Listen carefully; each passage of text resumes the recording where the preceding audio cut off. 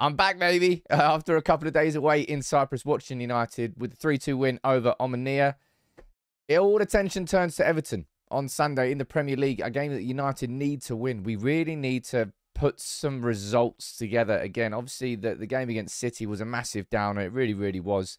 Omonia wasn't exactly the best performance by any stretch of the imagination. It was a result we needed, but let's focus on this game against Everton. I'm going to run through my starting 11 and all the predictions. Before I want to start quickly, I want to say, look, a big shout out to everybody out in Omonia who came up to me and said, look, man, I enjoy what you're doing in United People's TV. I think you do it right. Plenty of people did.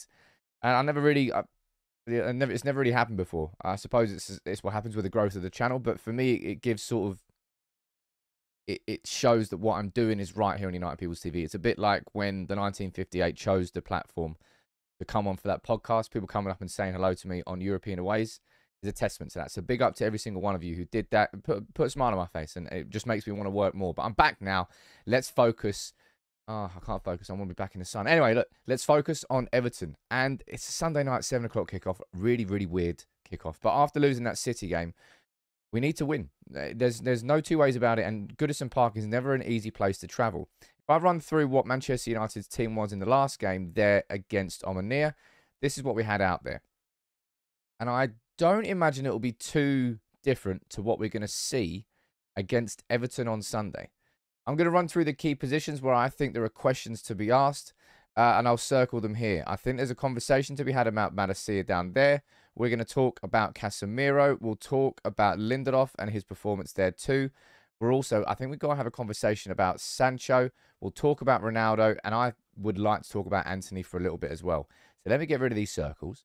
And then let's get straight into it. You can let me know what you think about the starting 11 in the comments below, as you always do. This is the last time I'm going to put circles on there. That was a stupid idea because I've got to take them all off. But look, let's get into it and let's talk about this lad. Now, it was a pretty bad mistake. I think we can fairly say that now from Malacia for that first goal for Omonia. I don't think United gave him the easiest position to hold the ball in, but it was a loose touch, and then United got hit on the counter. We got broken through transition, and it was an embarrassing goal to score.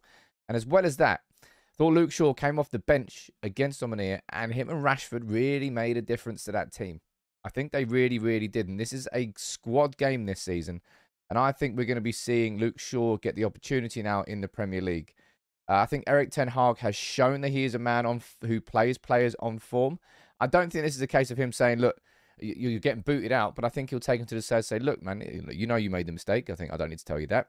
Luke Shaw played well. I'm going to give Luke an opportunity now. In the same way that Tyrell Malacia was given his opportunity against Liverpool after our ridiculously crap start to the season, I think Shaw will get a chance here on Sunday night against Everton. You can let me know what you think about that in the comments. And as I said, I don't think it's a case of just simply saying, this is Malacia getting booted out for the mistake. It's not at all, but we need our players, our whole squad, to be good and reliable enough this season. We can't just ostracize and keep people out of the team completely. So I think at some point Harry Maguire will come back in. But look, I thought Victor Lindelof played okay against Omonia. I think Lisandro Martinez was the better defender, but I think Lisandro Martinez is the better defender. So he will be playing better than him pretty much in most every single game. But as a partnership, as a centre-back, there is a place for Victor Lindelof in this defence across the course of the season. I think even if Rafael Varane's sprained ankle was recovered, I don't think that Ten Hag would risk him against Everton. I think he's going to wait. He'd rather have another few days. And when you got Victor Lindelof, who's there and ready, I think he'll start him. And this Everton team is not exactly free scoring right now. There's no Calvert-Lewin. There's no physical presence to really deal with. Or maybe he will be back. I don't really know. But I imagine that's probably the back five we're going to be seeing there. I think Deleuze has Deleuze started every game this season? So I think he may have.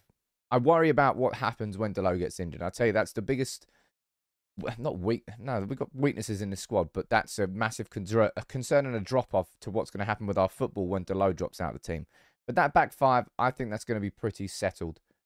That's not settled. There's a change happening. But that would be my back five choice against Everton. And in midfield, there's definite questions to ask and definite conversations to be had. What did you think about Casemiro's performance against Omonia? I think for the first time, I really sort of looked at him and said, he's really rusty, isn't he? He's really rusty. Like simple things.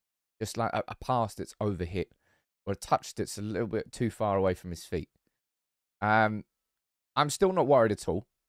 I still absolutely think at some point the rust will be sort of brushed off, blown away, and he'll come back to his like elite best. He's not there at the moment. I think he starts on Sunday. I think Casemiro will keep his place in that team. And I'll be honest, I think we'll keep that midfield three. You could put Scott McTominay in there. You could put Fred in there. I don't think we'll be doing it from the start. I think a mistake against City was starting these two together. It was a show of confidence from Eric Ten Hag in his midfielders, those two, to go up toe-to-toe against City. But the fact of the matter is, and maybe this is hindsight speaking, that we were just far too open with Bruno and Eriksen in the team. Against Everton, we should be having far more of the ball. It shouldn't be as intense in terms of the pressure that Everton will be putting on our defence compared to City. And I think Casemiro will keep his place in that team. I think Scott McTominay will come on for the last 15, 20 minutes. And I think that's pretty much what we should be doing from now on. You don't sign Casemiro to be McTominay's understudy. McTominay's place in the team was reliant on form. Form diminished against City. Casemiro came in. Casemiro might not have the form, but he's got the pedigree. He's got the proven track record that knows if you trust him and continue with him, you know he's going to get better. It's not, in my opinion, it's not a case of if, it's a case of when. I think Eric Ten Hag will be thinking that as well. Going on to the attack, I think there are sort of questions pretty much about every single position. I want to speak about this lad first, though, because I really, really enjoyed his performance against Omonia. Every time Anthony got on the ball, he looked upwards, head up, looked towards his defender, and went at that defender. Sometimes he went past him, sometimes he got fouled, sometimes he cut inside, and he was looking to shoot so often.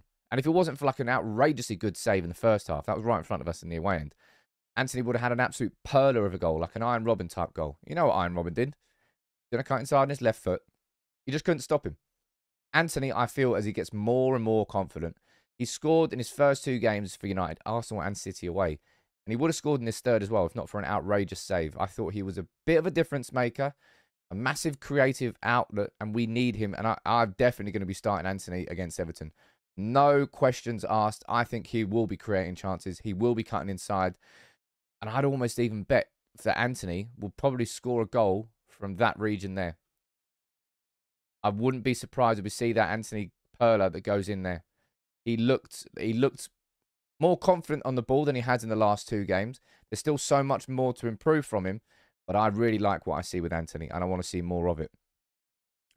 Hey, what, isn't it a bit of a polar opposite conversation to what we're seeing with Jadon Sancho? I'm talking about how Anthony seems to be getting his confidence and seems to be sort of like increasing in stature at United, and Jadon Sancho just seems to be sort of fading away a little bit. I'll probably put him in the same Casemiro category. I'm not massively worried or hugely concerned, considering what we've seen before from Sancho, what we saw at Dortmund, and what we saw in the preseason too. Jadon Sancho, I don't know what it is, but if he wants to get in that World Cup team, and it's a really competitive position for that England squad, he has to improve. He really does have to improve. Now, I don't know whether you're probably going to... I imagine you'll likely see this, right? I imagine we'll see Rashford come onto the left-hand side and Jadon Sancho drop to the bench.